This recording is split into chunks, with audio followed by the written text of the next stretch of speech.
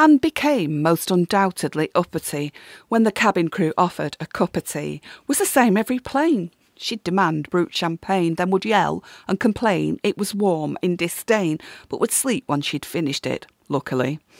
She tired of her husband who failed to reach her standards of breeding and forms of speech.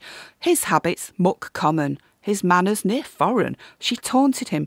"Frederick, your lack of ambition defies my cognition. You have my permission to leave. You will never be he whom I seek." Their marriage, unblessed and uncharmed, left poor Freddie irrevocably harmed, pushed him into decisions of divorce and revisions.